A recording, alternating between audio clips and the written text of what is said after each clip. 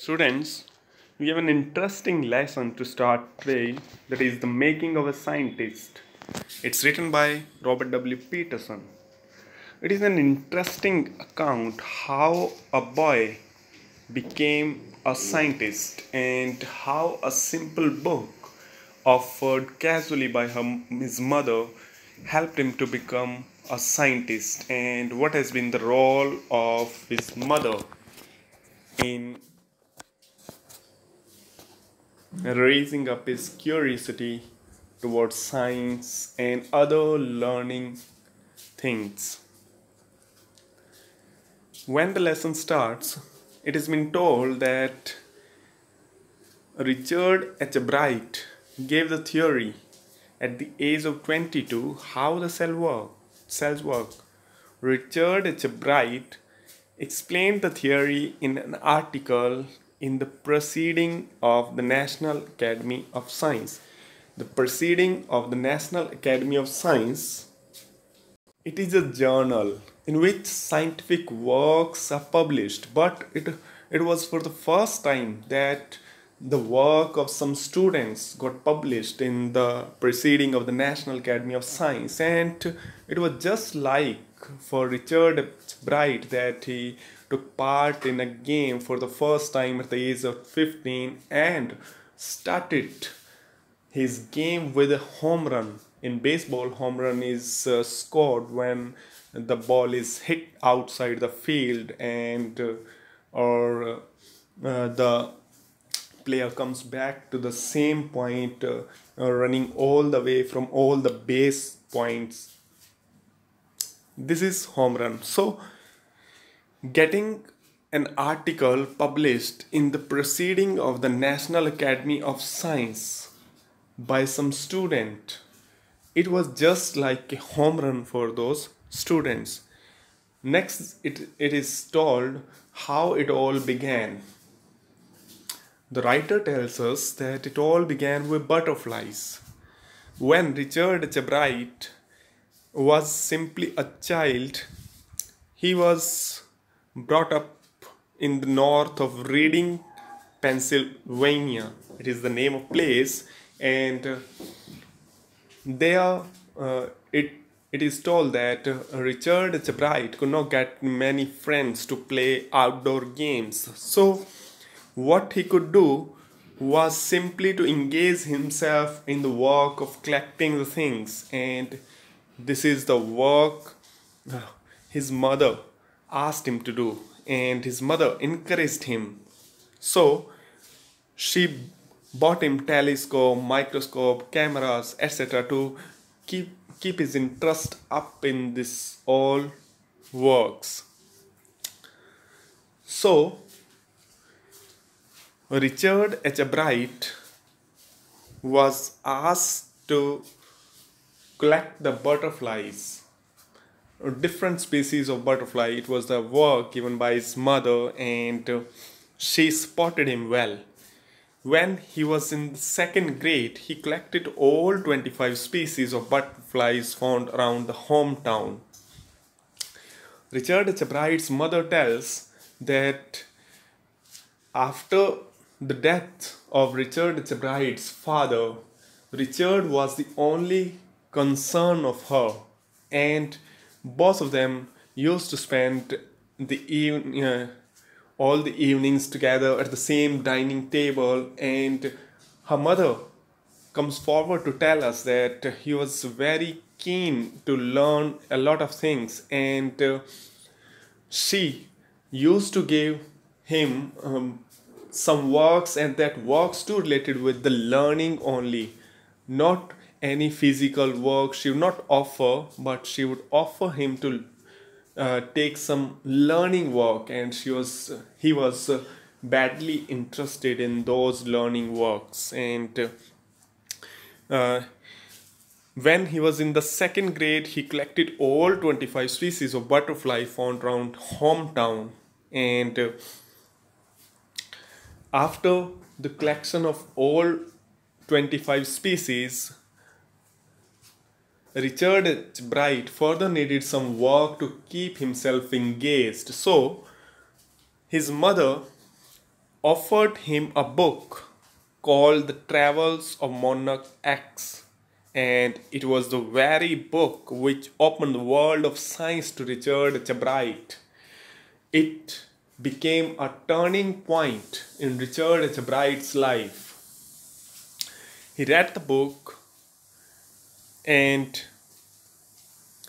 in that book, written by Dr. Frederick A. Urquhart, an invitation was made to the readers to help study the migration of butterflies.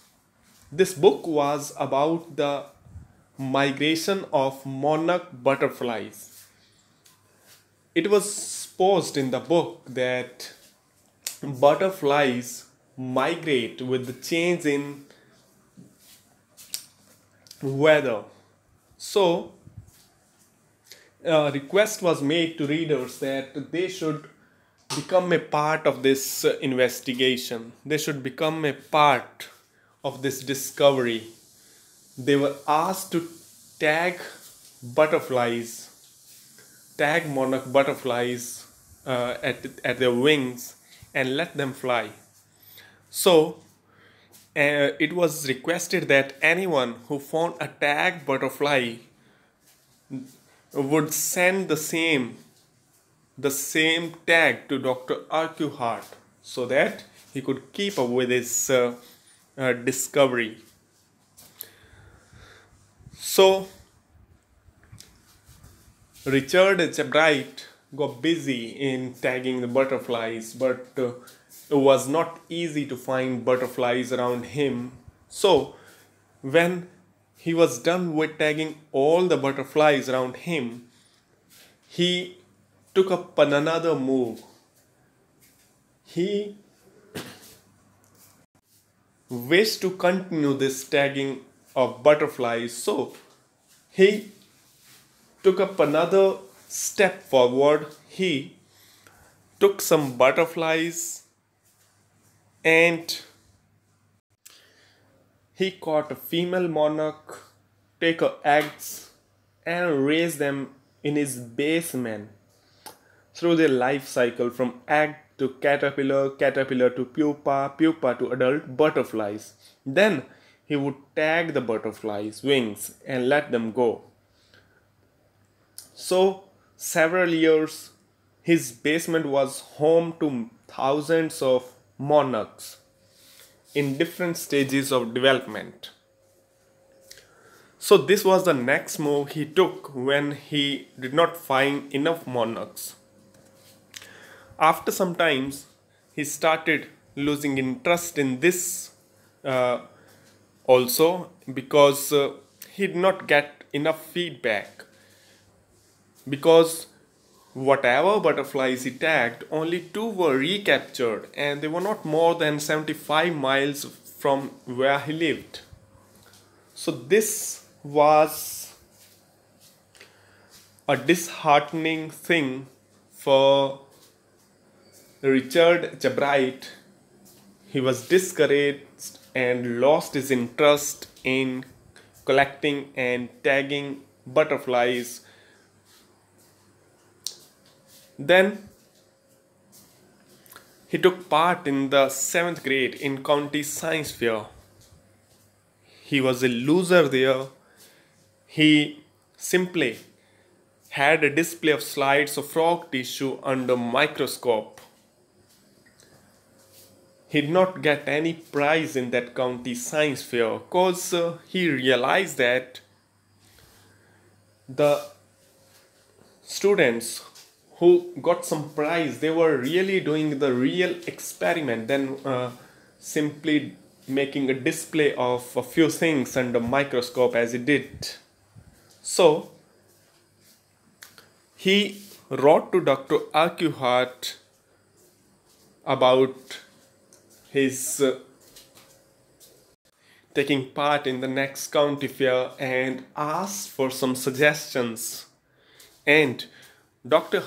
Urquhart replied with a stake of suggestions. In the 8th grade, he took up a project in which he tried to explain that some viral disease over some years kills monarch caterpillar, and it is this viral disease is caused by some beetle. So he took up this project. He tried to prove this hypothesis by bringing caterpillar close to that particular beetle, but nothing happened. But he still proved that he did some experiment and won prize in 8th grade county science fairs project. So next year's project, he tried to prove that viceroy butterflies copy monarch butterfly because monarchs don't taste good to birds. And to save themselves from birds, the viceroy butterflies try to copy monarchs so that they may escape birds. They may escape becoming food of birds. This project got first position in zoology and third position in overall county science fair. Richard Chebright did not stop here. He continued with his new projects, making new challenges to himself, making some false hypotheses, and then making some discoveries to prove them right. So, in the second years in high school, Bright began the research that led to an unknown insect hormone. Bright began that research because he wanted to prove that the monarch pupa has some 12 gold spots, and everybody thought that 12 gold spots are simply an ornamental to butterfly's pupa. But he came a step forward to prove that those golden spots are not simply ornamental, but they release some particular kind of hormone which is necessary for the full growth of a butterfly.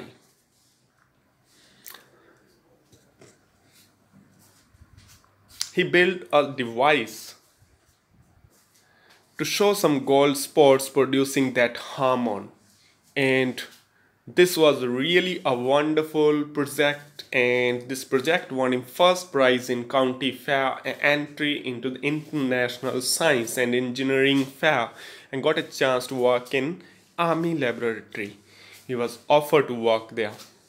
So he continued with his research even in high school junior students, and then in his high school senior grade he grew cells from monarch's wing and showed that cell would develop into butterfly wing scales only if they get the hormone from the gold spots. Let me explain once again what was this project when he was in the senior year of his school.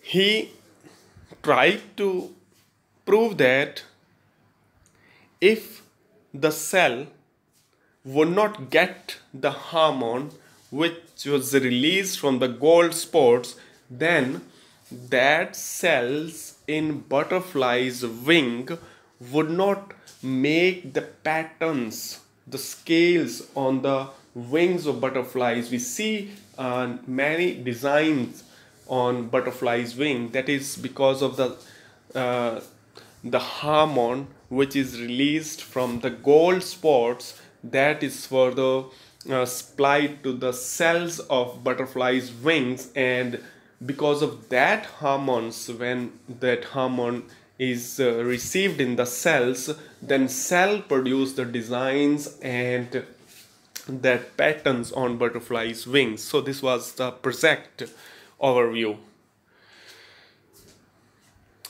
Then since this was a wonderful project, he got first prize for zoology even at the international fair. Next he was shifted in Harvard University because his schooling got over, and there he was once again a freshman in the university, and he continued with his research to identify the chemical structure of that hormone. It was a step further. Remember the students that he started his research when he wanted to prove that those golden spots are simply not ornamental, but they release some particular kind of hormone which is necessary for the full growth of butterfly, and later proved that that hormone, when received by the cells, help butterflies to have designs, patterns, and scales on its wing. And now he moved even a step further to identify what is the chemical structure of that hormone. So he's now making step after step forward with the same research, that is the same hormone released by the golden spots, and now he is about to identify what is the chemical structure of those hormones which is released from the golden spot. So a year and a half later, during his junior year at university, he got the idea of his new theory about cell life. It all happened when he was looking at the X-ray of the chemical structure of a hormone. He is continuing his research on the same hormone, but it happened to him what could possibly the theory about cell life. This was a big scientific issue that got solved just simply following a research with the hormone chemical structure. So, along with his findings about insects' hormone, X-ray gave him the answer to how the cell read the blueprints of its DNA. DNA is a substance that is found in the center of a cell, and he is in continuation with the same research and making progress with the same research, and instantly we can say suddenly this new research came to his mind that DNA is in the center of a cell, and how a cell reads that DNA and then behave, develop, make growth accordingly. This was a big scientific issue that got solved, and this was then that Bright and his roommate James R. Wong remained up at all the night and drew a lot of pictures and even made plastic models to prove how it could happen and how this all work. And finally they wrote the paper theory, which was published in the Proceedings of the National Academy of Science, the same journal that used to publish the work of great scientists, but it was for the first time that it published the work of some students because it was of great value in the scientific field. So Richard H. Bright became a researcher at Harvard and kept on with his experiments, and it is supposed that his experiments might lead on preventing some more diseases if they prove to be successful. And finally, in the end of the lesson, the ingredients had been explained as to what had been the ingredients of behind Richard H. Bright as becoming a scientist. Richard H. Bright as a person had been like any normal person. He had a lot of interest in science, but besides science, he had a lot of other interest. He had been a debater, he had been a good speaker, he had been a good canoeist, and he had been an expert photographer of nature and scientific exhibits. So he had a normal life since he began his life having some interest in science right from his childhood. So while pursuing his life like any other normal person, pursuing interest in other fields also, he happened to become a scientist because he started his preparation right from his childhood. So it was not the bothersome job like that.